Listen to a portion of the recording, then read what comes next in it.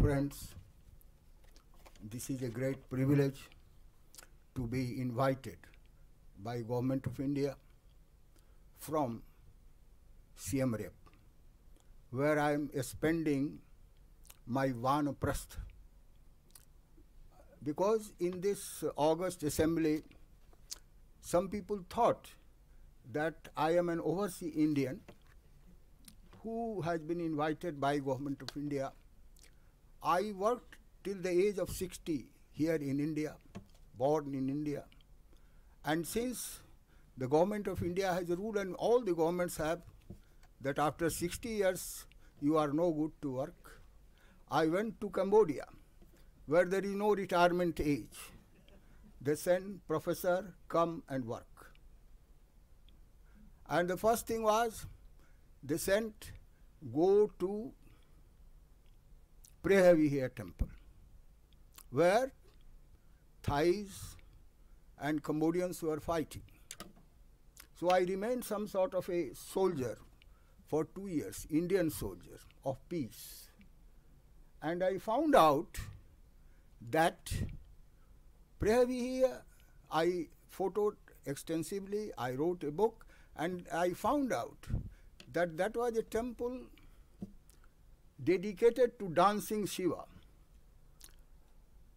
Shiva has cut the head of an elephant which represents the destructive forces, and then he is dancing there. Nobody in 100 years of research has seen that. And I saw, due to the grace of Shiva, after staying there for 2 months, and now it has become a place where the Shiva is dancing. It was a very embarrassing position, because in my whole career I have been a great friend of Thai people also, because in 1981, on my own as an individual, I established International Conference on Thai Studies, and I brought 21 countries here in New Delhi. I have written the visit of King Chulalongkorn to India when he was of the age of 19. And that book was published in India, but it was translated into Thai language, and it was a bestseller for 5 years. But I did my Prehavihya extinct, and Thais remain my good friend, because ultimately they have understood that the heritage and the cultural property has to be the cementing and bonding force. So,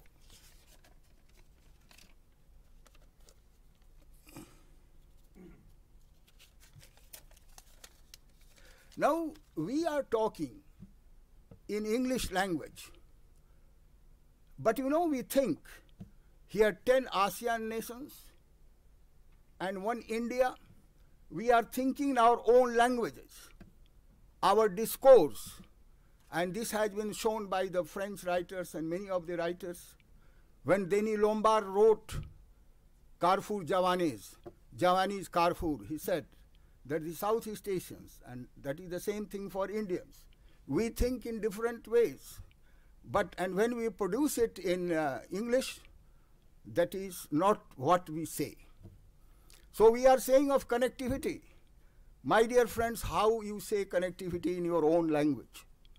At least I am aware of 3 languages of mainland Southeast Asia: Khmer, Thai, and Laotian. The word is samfan, sambandha in Sanskrit. We are trying to create sambandha.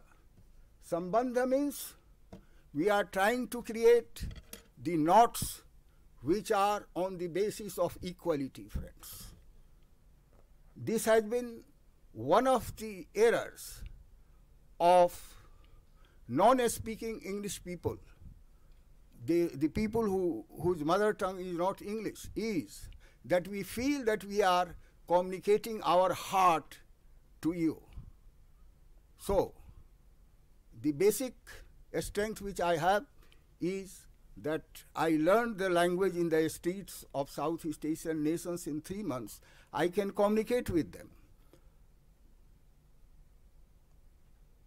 What we have to do, our knowledge of Southeast Asia in India is minimal.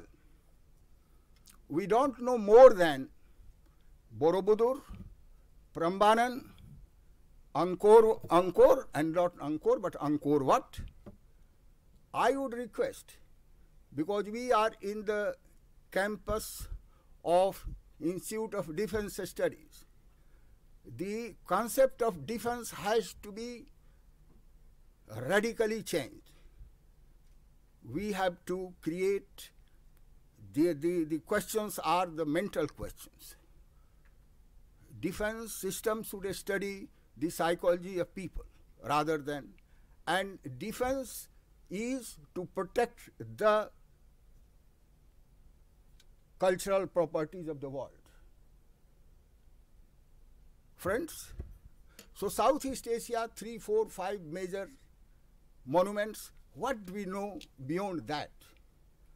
I would say, because we are in a military academy, and the military principle is from ground to map and from map to ground. Make the map of heritage of Southeast Asia. And when you will make the heritage of Southeast Asia, when you will map the heritage of Southeast Asia, you will get at least 10,000 cultural dots. The whole map will be turned into 10,000 dots, 10,000 cultural points. And on each cultural point, there is an evidence that India and Southeast Asia joined hand together. Believe it, there are two things in the world. Every nation, Shastra and Shastra. Shastra means arms, and Shastra, most of the languages of Southeast Asia, they have this word. Shastra means Vidya Shastra. Shastracha, I am Shastracha in Cambodia. I am Acharya of Shastras. So India had, since the beginning, we didn't have anything. Friends, we are trying to boast today that we are rich, we are getting richer. But remember it, you are richer only through your Shastras. And those Shastras, so we went to Southeast Asia with our small books. And those Shastras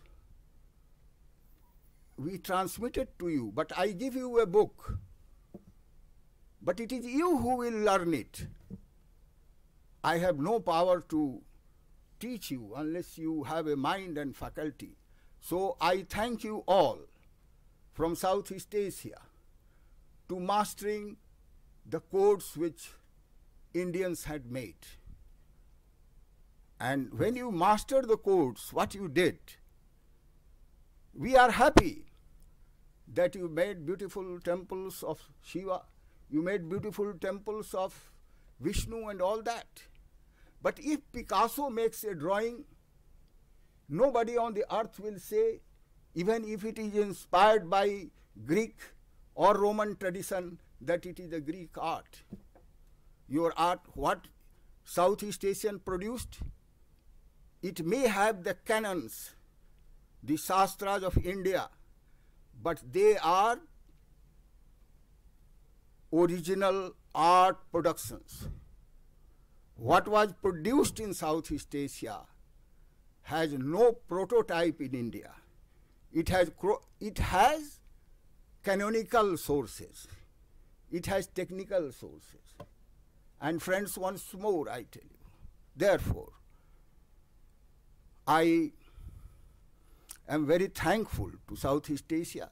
The other thing for being thankful to you all ASEAN people is that India, which is a country which has been struggling by foreign forces for last 2,000-3,000 years, we have lost many of our traditions, many of our chapters of history. And those things you have preserved in Southeast Asia. And nowadays, this is my good fortune that I am asking this question, why this? Do we not have in India? For example, the great god Bhadreshwar of Champa, of Prahavihya, of Angkor, Bhadreshwar, not Brihadeshwar. Nobody in India knows this Bhadreshwar. I also didn't know it. I knew from Southeast Asian sources. But now the book has come. You go to the far-off villages, they have their temples, post-modern temples. Even in Bengal, there is a Bhadreshwar station, everything. But we have not connected it because we have forgot it. We have forgot that Bhadreshwar was one of the biggest god of India at a time, and still 6 World Heritage temples are dedicated to Bhadreshwar. If you go to Ahmedabad, in Ahmedabad the area is called Bhadreshwar. But nobody in Ahmedabad knows that this Bhadreshwar is related to Mission. Therefore, friends, you have preserved so many things. All of you are aware of Buddhapada, footprints of Shiva, Buddha. But nobody was ever aware of this fact that footprints of Shiva was spread all over Mekong Valley from the border of Laos up to the South Vietnam. So I wrote this book on Shivapad, rediscovering Angkor Empire in the footprints of Shiva. So friends, so many chapters, so many parts which you have preserved. For that, as a cultural historian, I thank you, because you have got copious thanks from Government of India, from Ministry of External Affairs, for so many reasons. But I thank you especially for preserving what we have lost. And the other thing is, still I tell you that in India, we have reconstructed a history of India through Greek sources, Chinese sources, and what not. But we have never thought of Southeast Asia as a source of Indian history. And that is, they call me Southeast Asian historian, and but I am a historian of India, Indian history, who is trying to reconstruct our lost past. And the lost past is not based on Shastra. It is not based on Shastra, but it is based on Shastra. Now I come to the last point, and this will be the last. I enjoyed perfectly your previous sessions in which you talked about Indian Ocean, in which you talked about blue economy and all that, and where you said, one of the Manila probably Filipino said that we are very happy to that Indian Navy was present there. I tell you one thing, that in our Shastras, it is forbidden to fight beyond an imagined territory of India. We can fight in India, but we never take arms outside India. But when it comes to Matsya, what is Matsya? Matsya is the logic of fish. Logic of fish is that the big fish eats the small fish. So the Indian Ocean, when I heard all your discourse, I found that Indian Ocean is now, the logic is governed by the logic of fish, where the great fish is trying to eat the small fish.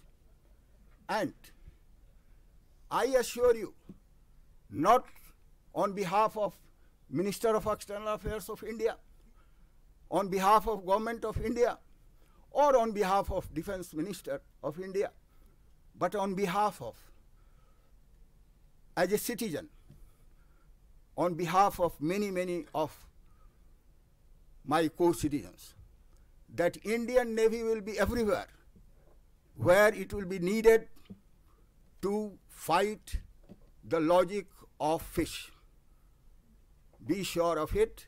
And that gave me today an explanation for the naval expedition of Rajendra Chol. The Indians were apologetic. We have been telling all the time that we were always peaceful, but once Rajendra Chol sent the expedition. But today I understood, when I got a clear picture of what is happening in Indian Ocean. Chola's expedition, all Indian states, in the Dharma Shastras, it is clearly written that your empire where you will fight is this Bharatvarsh, not outside it.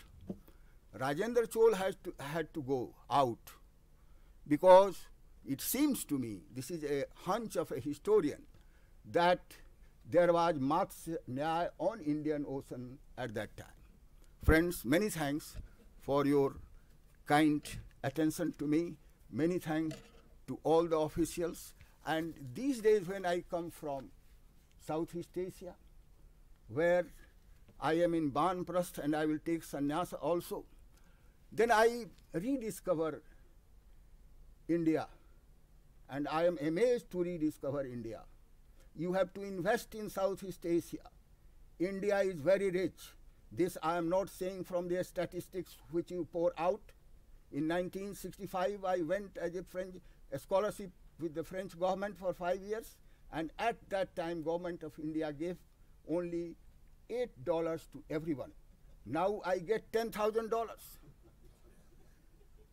Friends, your government of India is very rich, and the other thing is, forget about it. I have been telling and advising the embassy of Cambodia all the time, and we could establish Sanskrit chair, etc. The thing is that your decision, your idea that there should be reciprocal, that your people will go, they will give you, how to say, hotel, this and that, and then they will come, and this reciprocity will not go. You are thinking, Ministry of External Affairs is thinking that you are doing a tapram. But now the Hindu temples, so-called Hindu temples, they are not the part of only archaeology. They are part of the politics. Why China is also restoring a Hindu temple in Angkor. Friends, try to understand and invest money. Thank you.